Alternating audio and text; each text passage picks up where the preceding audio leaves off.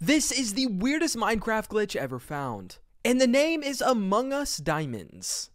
Alright, so I'm not gonna lie, this is a weird one. Apparently, this will create an infinite diamond repeater. I've only seen this ever happen once in Minecraft ever, and this one was discovered very recently, so let's see what happens and if it actually works. I think the weirdest part about this glitch, in my opinion, is that you use iron and you get diamonds. It literally makes no sense whatsoever.